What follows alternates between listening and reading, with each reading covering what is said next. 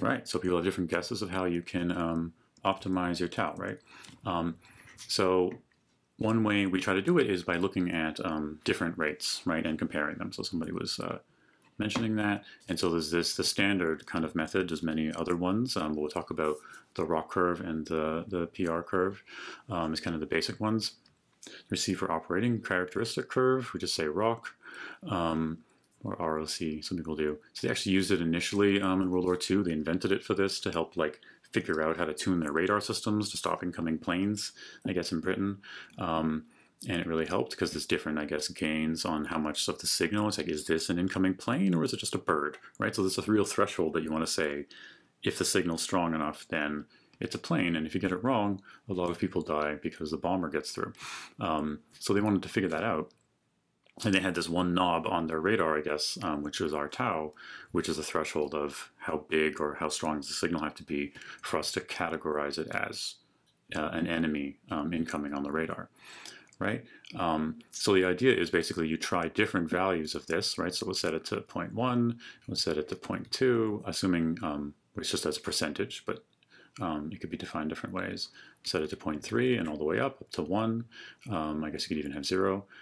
And we try these different values out, right? And so if you think about our classifier, and now instead of, if we go back to our KNN that we have, right? When I apply KNN to it, I now say, what's the probability of it being in class 1? I've got 2/3, 1/3. I don't know how many classes we have. Let's say we can have, you know, more possibilities. Right, so we've got a bunch of different values here that are continuous, and then based on tau, we would get a certain set of them, right? So if tau is, no, that's not very useful. If tau is 2/3, then it would be very aggressive and only capture the ones that are correct, right? So the lower tau is, the more points are going to be in there. And so this ROC curve basically carves out a shape through the space where you see how it deforms, right? And I have, there's a cool website linked there, which has a nice little demo, which is easier than me doing it. So that's that link here. And they have actually code here for how to calculate that. So you can kind of just implement it in their library, I guess, which is calculations in Python or whatever. They also have a little discussion about why we use all these different words, and it's precision or recall or sensitivity or what, but really it's, you know, is it the signal, is it the background, which I was labeling as, is it the true value or a model giving the response? Is it the class? I guess when they're saying is signal is background, it's is it in the class, is it not in the class, and did you get it correct or not? I don't know if this is simpler. He thinks it's simpler. But what he has, whether you like his description or not, he's got a very nice demo thing here. And so you imagine you've got your classifier, right? And it says, imagine now you said your threshold really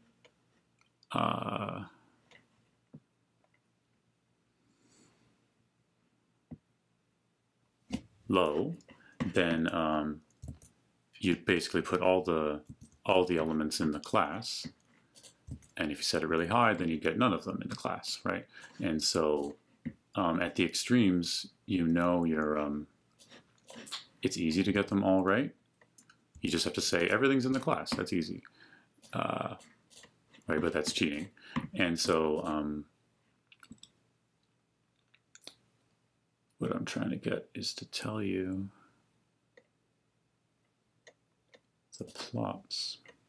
Right, so what we're plotting, and I think I can use this annotation thing here, right? What we're plotting is the really true, okay, see, this is why I don't like WebEx. The true positive rate versus the false positive rate. Oh, that's why it says it here.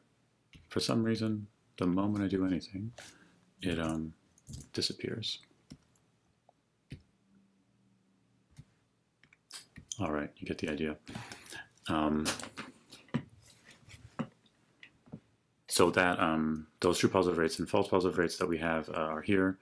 And you imagine then, what do we have? Our threshold of this point, and I guess we've set the threshold here to be 1 regardless. I forget how this thing works. Yeah, so threshold here is set to be 1, so tau equals 1. And you can tell for that point, here's where you are on the curve. So if we have two distributions you're trying to distinguish, right? So in this case now we've got two very well-defined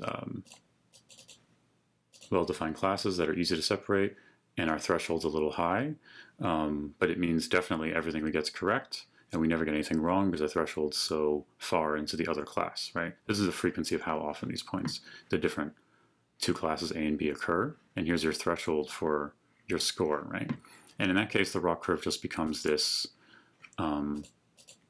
invisible line, right, that you can't see because it's perfect. Obviously, you're getting it perfect because your threshold's so high that you only restrict yourself to things that that are above this score.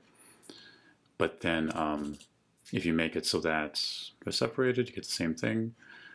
But once they're kind of overlapping, and I'm going the wrong way, so that's actually harder, you start seeing that you've got this curve. And the curve is constructed by saying, like the point here is if tau equals 1 in this case, you run your classifier, you count all the, well, you run the classifier once, really, to get your scores. You get the scores of for every point, like we have, those continuous numbers, like a probability. And then you use your threshold to cut it off and make the classification. You divide them into two sets, right? And you count them with the confusion matrix. But you do this for every value. So you set tau to different values and you compute your confusion matrix and then compute this. That's what gives you this curve. So that's the essence of the idea of it.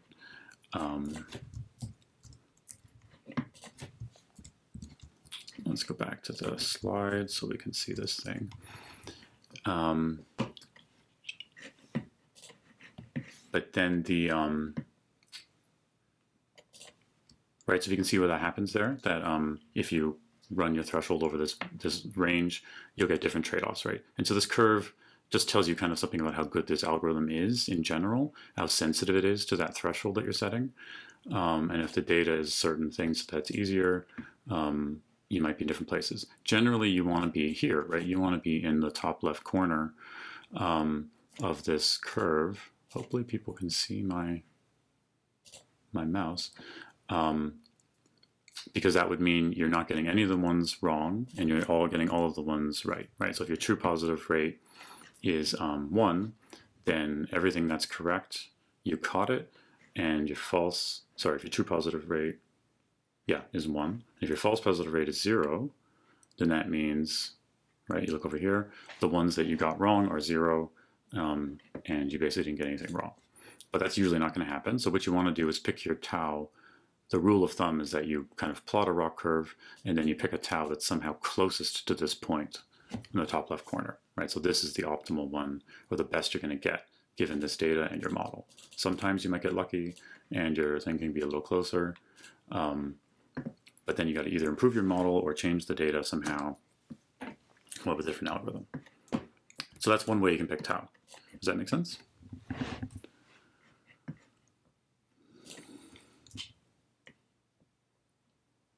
Yeah, the reference for this website is on the slide, and the slide should be available on Learn. You can also click and move around. I think in this tool, you can actually go back a slide yourself. It's something I was told you're supposed to, according to the app. Somebody asked about the distributions, right? The Gaussians here are like the distribution of the data, right? So all the data points in this class, I guess what we're talking about here is what your function returns for points in that class. So if your class is really good, can I do this? Well, I can do it here. It's easier for me to draw on this one. If your data points are all, no, I should use A and B. Let's say these are all A, and it's more about given some different data points, what would your function return? So these are the values that your f of x return, right? So if you what you really want for a good classifier, you want these to be easily distinguishable, right? So there's a clear cutoff so that values that are in class A have lower values than values that are in class B. Basically, you want to construct your algorithm such that that's true, and then it'll be easy to use it for classification. It's all about building a function that maps from your input data to some kind of number that's easily distinguishable, right? So these aren't distributions of the data themselves, they're a distribution of your function on the data, if that makes sense.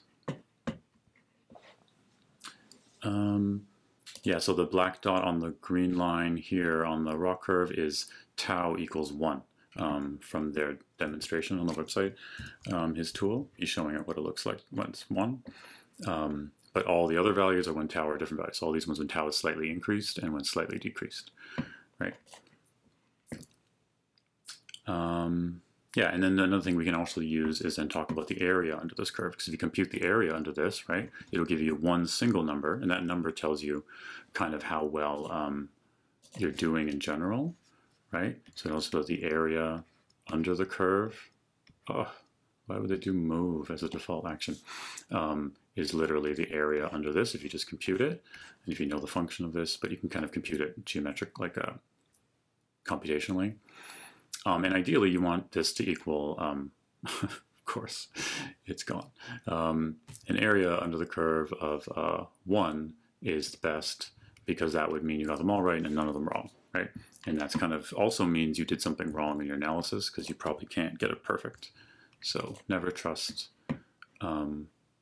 your algorithm saying that you got it perfect. It could be that the data is too easy, but it's more likely that you miss something. Lost the audio. Sorry about that. I accidentally clicked the audio button when I was trying to turn off annotating, it seems like. Could people hear me now? Great. You were explaining area under ROC. Okay, so maybe you didn't hear the whole area under the ROC curve. Right, so it's literally, yeah. So the area under this curve is that's what's described here. Here's a nice kind of layout of it. And like I said, if that area equals 1, then that means you've got perfect performance, right? You've got all the ones correct and none of the incorrect ones. But usually that would mean there's something wrong with your analysis or your algorithm. You missed something when you're adding, or it could mean the data is too easy. So hopefully that doesn't happen. But you want to have your AUC be as high as possible, but it can't go higher than 1, because that would be basically being perfect, right? So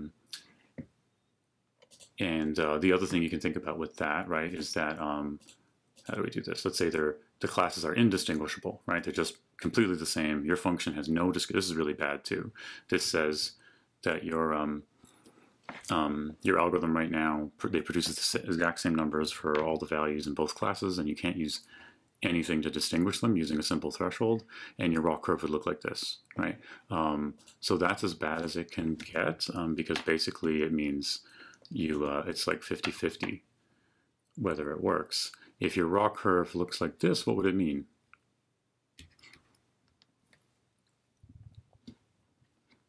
Anybody know what that means? Because sometimes you'll see that and it's just actually a bug in the way you've called it.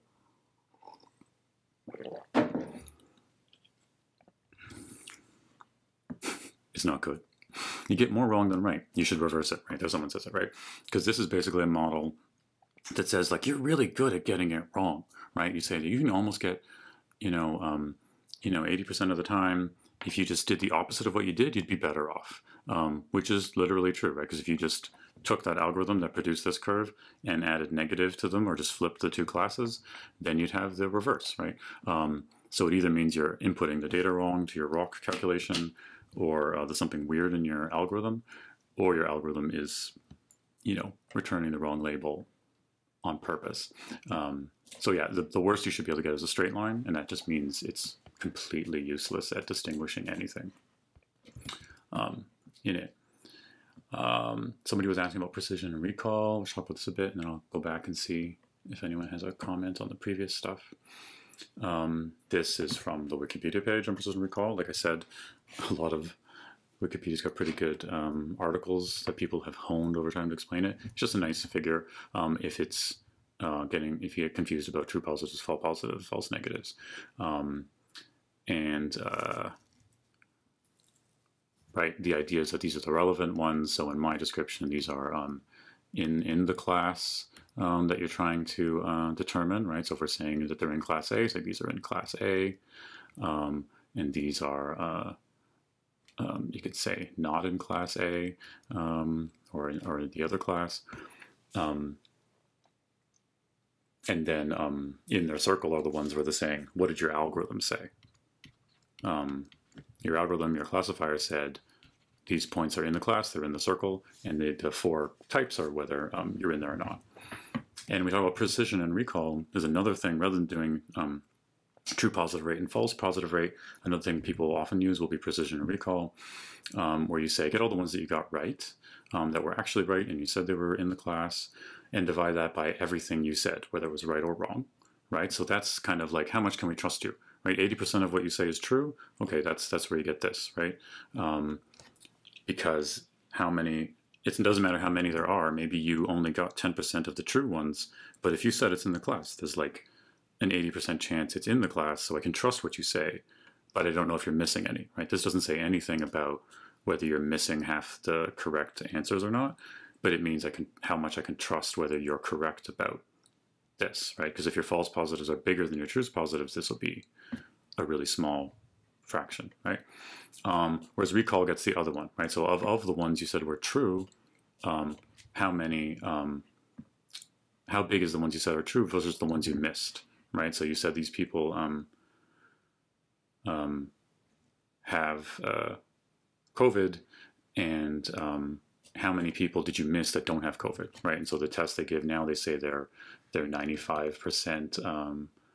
I don't know if they say accuracy, but they often want to talk about this for diagnosis things, right? Because if someone has it, you want to capture most of them, right? You don't want to miss that many, right? And so if there's 900 here and 950 here, then you're doing pretty good, right? You're not missing so many. But they're different concepts, and they're just using those counts that we're talking about, right? Because we have those here, so we have a little bit more precision and recall. The fraction of detections are actually positive, the fraction of positives that we actually detected, right? So you can just think those over in your head and see if they make sense. What was n plus hat? Was our other notation? All right, so if we go back to our first slide, this is the number of ones in this. It's the sum of the rows from the original confusion matrix, right? It's in an earlier slide, but is your true positives plus your false positives, right? So all the ones you said are in the class, whether they're true or false, given by that, right? Does that make sense? Reverse prediction, okay. So now we can plot those as well, right? So we can plot the precision versus the recall and still vary tau in the same way. And you could do this with any of the different metrics. These are the 2 most common ones. And you get what we call a precision recall curve, right? And this is also useful. So if we have on the same data set and the same algorithm and the same thresholds, we do the same thing. We vary the thresholds from 0 to 1, and then we compute how many are in the class, and then give ourselves these 2 curves. So in these diagrams, A and B are 2 different taus, right? So whatever, this is using tau 1, sorry, not T. This is using tau 1, and this is using tau 2, these 2 different numbers, and obviously A is better than B, and in this case A is better than B as well, right? So you want to be here in both of them,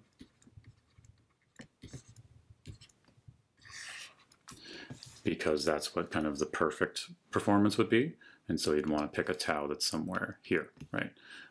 But you can pick that, so you can use multiple of these plots and then try to find the optimal tau that's kind of balances off these different things.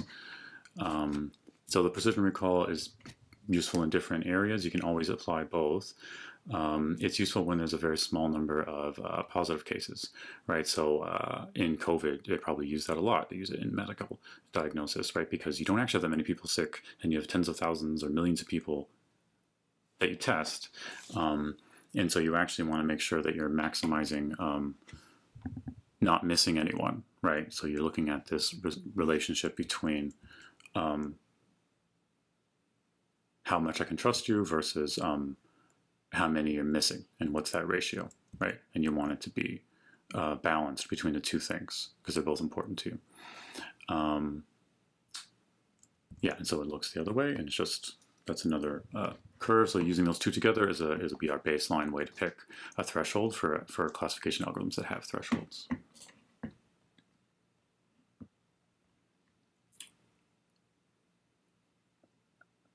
So Rowan has the question, I thought different tiles were just different locations on the same ROC curve. Yes. A is better than B. True, right. Yeah, you caught a flaw in my thing. I just jumped straight to it and didn't go back and think about it. Right, because the tau tells us that's what draws the curve. So what are A and B? A and B are different algorithms. I'm sorry. Yes, great catch.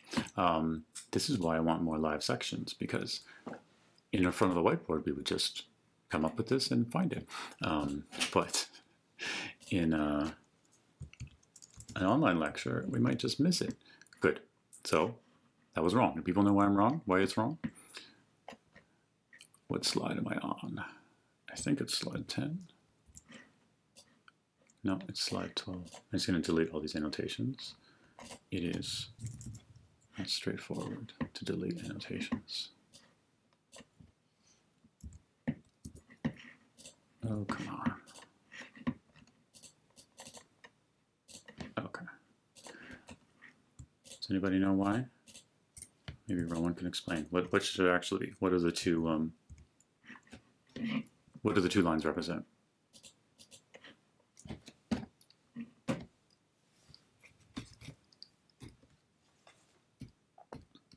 What could they represent?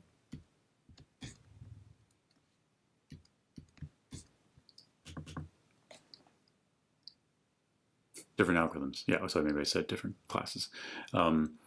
Right, so if you have two different either algorithms or some other parameter, right? So maybe this is k and n, sorry, with k equal to 2, and this is with k equal to 3, right? That's one possibility. Or maybe this is decision trees and this is neural networks, or this is k and n and something else. So something's different about them. They're coming up with a different classification, but the tau is ranged across both because they both have a threshold of some kind to determine their classification. And then you get these curves, you're trying to pick which one you should use, right? So for k and n, using different numbers of neighbors would be a good one to say. It's like, what's the right number of neighbors to use, and what's the right tau? And then you'd plot a couple different ROC curves and come up with the right answer. Great. So there's a bunch of other measures we can compute. So accuracy was kind of people kind of used kind of most colloquially in kind of the news or anywhere. It's just computed based on that, right? So that's how many you get right versus how many there are, right? So obviously this just equals the full size of the data set, which I want to write as n, but since n is negatives, right, all the data. Right, so how often are you, what portion of the time are you correct, right, out of all the data, or how many of the, yeah, what portion of the correct cases did you get correct? And error is how often are you wrong, right? So those are kind of related. Precision we have, recall sensitivity we have here. F measure is a slightly more complicated one that kind of combines a bunch of these, the precision and the recall, but weights it by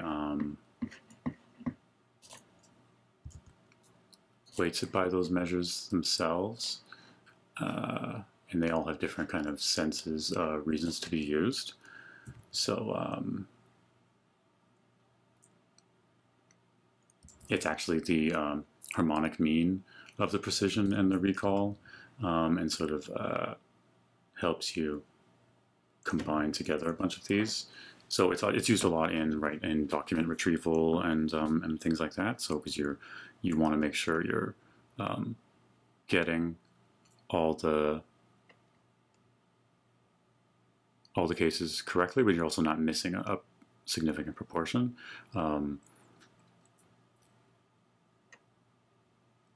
But it gives you this score, so it's called F1 score or F measure. It's a common one to want to optimize. Okay. So K would not be tau.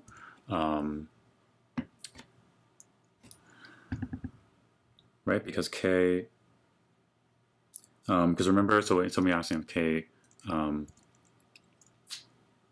N, if K is the tau, you could remember in a K and N for a given K, say that you have 3 neighbors and you compute these scores, these probabilities of every class being given the number of neighbors, you could just say, well, whichever one has the most, the highest score is the one in the class, right? But you could also look at that distribution and only say it's in this given class if it's got a high enough probability. Then you'd have to have something set up to say, what if it's not in there? So you wouldn't give an answer. So you could use K as the tau itself, or you could say we're going to set a K and then have a threshold for us to be in that class. And if we can't be sure it's in the class, we'll say it's not in the class. But any variable from any parameter of the algorithm that you can use to produce lots of different variations in the classification results would be one that you could use as tau. Threshold is kind of the most meaningful because you're taking that number and using it to decide. So the other concept I just want to add is a couple more slides on this. Let me wrap up. Is about another thing to look at for performance, and it kind of relates. This isn't as concrete thing, but it's another way to plot a graph and figure out how to pick the right parameters, right, in a similar way that we do with the ROC curve. So what we don't want to do is overfit to our data, right? So overfitting is going to be a big problem, but there's also underfitting, basically the two sides of the same coin. And in general, we talk about this whole area saying, what's the capacity of the model, right? So we want our model to be generalizable, so we trained it on a bunch of data, and then it performs well on other data afterwards. But then we want it to be set up so that it works well even on data we haven't seen or didn't test it on, right? So with KNN, we're not kind of learning a model directly. Picking the K is the only thing we have to do, unless we have a threshold like tau. But you still could say, well, how well does it do on data that we didn't use to make that decision, the test data?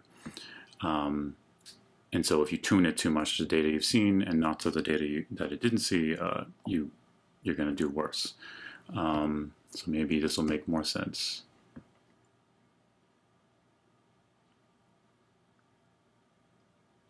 Maybe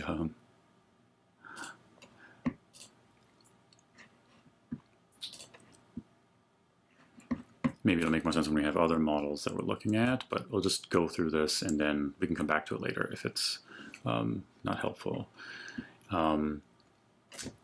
Because the main idea is, like, say you've got some prediction, some model that's saying, well, here's the actual data, right? So we've got these points X, and maybe as a human, we're going to look at it and say, it should go like this, right? I know this kind of a curve, I can see it. You're imagining all these points because you don't actually see them, but you think they're there. And so we think that's the best fit model.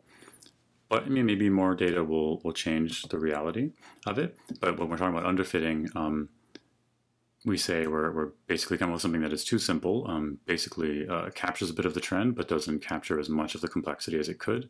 So there's going to be a lot of errors here, which could be kind of improved upon. But with a straight line, you can't do any better than this because it's a very simple model, right? So simple linear models are often going to underfit because they don't have enough strength to do it.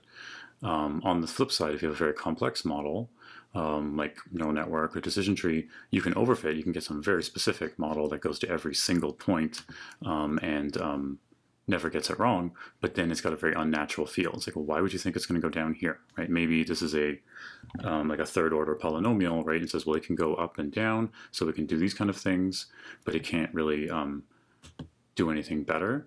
And so it came up with this model, which is really bad, right? It's correct on the data you gave it, but it's going to give you very bad predictions here because it thinks they're going to be down here for some reason, because that's the function, right? So ideally, you want something smooth and where the errors are kind of small and at least they're reasonable. But it depends on the data you have. Like, you don't know if these are really the next data points. So it's kind of it's not an exact science saying what the true answer is, because you don't know. Only if you have all the data can you say for sure. But what you can do, given the data you have, is to say, what's the capacity of the model, and have I overtrained it or not? And so you've got this idea of the capacity, which will kind of represent as having what your error is, right? So you could look at error, or you could plot accuracy, you could plot any of these.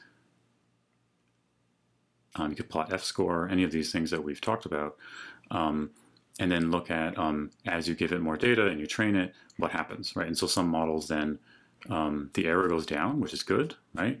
So we want that, right?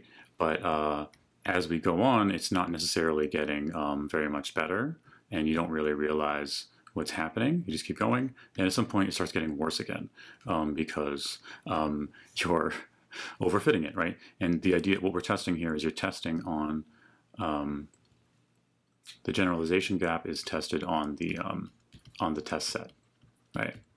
So you have your train, validate, and test set, and you want to compute your error on the test set, but on the training set, it's obviously going to keep getting better. So as you give it more data, it should get better and better, hopefully. Most models will. But they might get worse and worse on the test set, because now they've overfit and they're doing that kind of thing where they're, specifically fitting every point, even though you don't know what's going on in the middle of this space, right? And so it can actually get worse if you train it more in some models. And so the idea is you'd want to pick the amount of training or any other parameters of your model to go in here, right? So you want to pick when you should stop. It could be based on other parameters, but it's kind of when should you stop training it? It would be at this level where it stops getting better, right?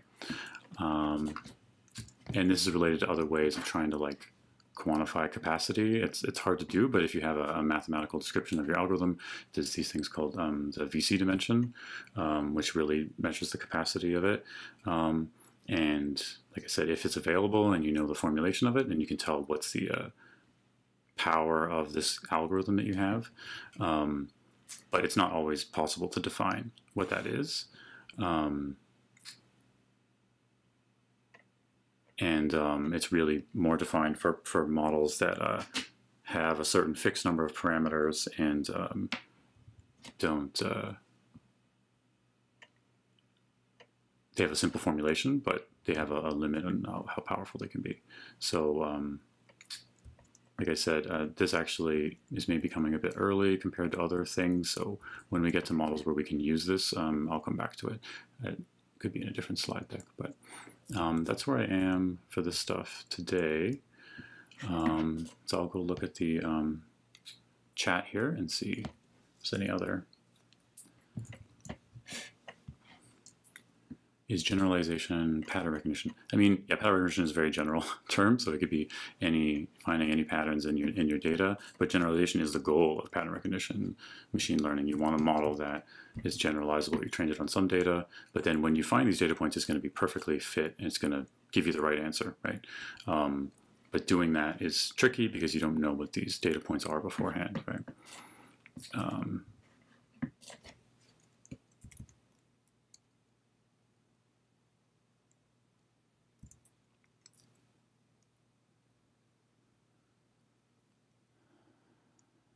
Yes, Sophia's got the question about the ROC curve. Yes, I think that sounds right.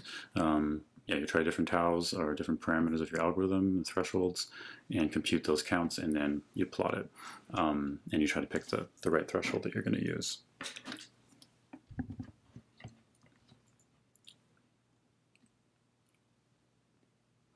I mean, in a way, it's not technically the optimal tau. So what's the right way to pick the right tau here? So these plots are from the Kevin Murphy book.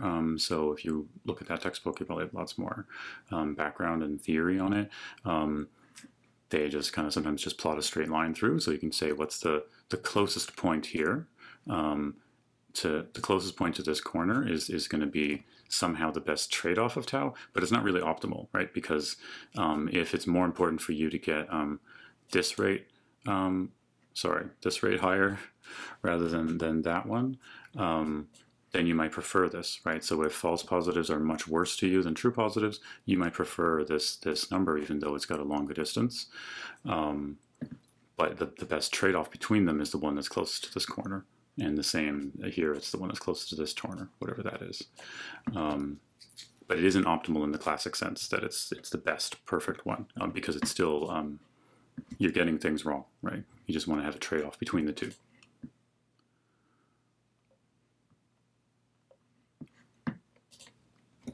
So all these different methods can be, numbers can be used. They're all just scores, so you can plot them, accuracy, precision.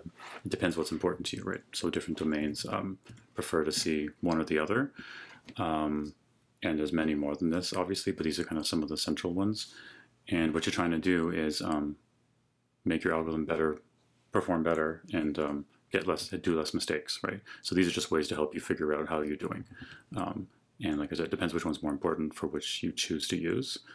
For us, we'll tell you which one we want to use for a particular question, or we would go into why some might be more useful than others.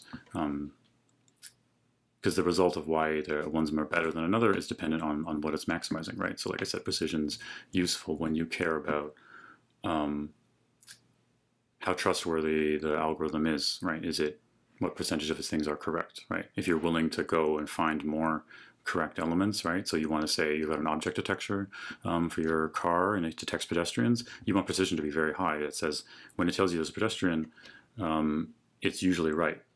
But if it misses a lot of pedestrians, you still want to have another system that helps you find even more of them, right? So what's a better example? I guess for pedestrian detection, you want recall to be very high, that it doesn't miss anyone, right? That's important. But for say for an autonomous car system, what would be the thing you care about precision more? Other cars on the road? In terms of like collision avoidance, right? So where you're just about to hit a car in front of you, so at that threshold about whether that's true or not, you definitely don't want to get that wrong much, because then the car will brake randomly. But then again, you don't want to miss it. So recall is always important if you don't want to miss one of the elements. In some cases, recall might not be important. Maybe it's some financial thing or something like, what's the best stock to invest in today? If you miss this one, it's not going to be the end of the world because you can go again and find something else. But if you're giving wrong predictions, if you have low precision but high recall on a financial prediction thing, which stock to buy today, you wouldn't make very much money, right? Because you'd be wrong a lot if you had low precision, and recall would be high, so you'd be missing. You wouldn't miss many, but the ones you give would have a high ratio of being wrong. So I don't know. You can think through different examples of that. Maybe we can have a discussion about that. I don't know if precision recalls for skewed data. It is skewed because it's about what did we say? If there's a small number of positive cases, so if the data set is skewed, right, where you have a very large population of true and false, right? So this could be has the disease and doesn't, but most people don't. Precision recall helps you tease that out better, right? Because if you just go by accuracy ratios, you might miss it, right? So yeah, because if you talk about how many of your ones were correct, it'd still be a ratio of 3 to how many else there were, right? Whereas precision is it's not scaled by the entire data set, it's scaled by only the true data set. That's why it's normalized by the true cases. All right, good. And there are other curves, so we can talk about that kind of elsewhere and look at other ones. I'm just giving you the ones that kind of are used the most commonly. And then if people want to have more discussion of that on online, we create a thread for it and find the right resources for people, because they do get updated all the time, but these ones are the classics. Okay, so I'm going to end it there, and thank everyone for coming, and I will make sure this thing gets saved and put online, and let me know whether it was useful. Maybe I'll do a poll actually on Piazza about the different methods we've used so far, because I know some people couldn't hear us. We'll have to find out how many people missed it.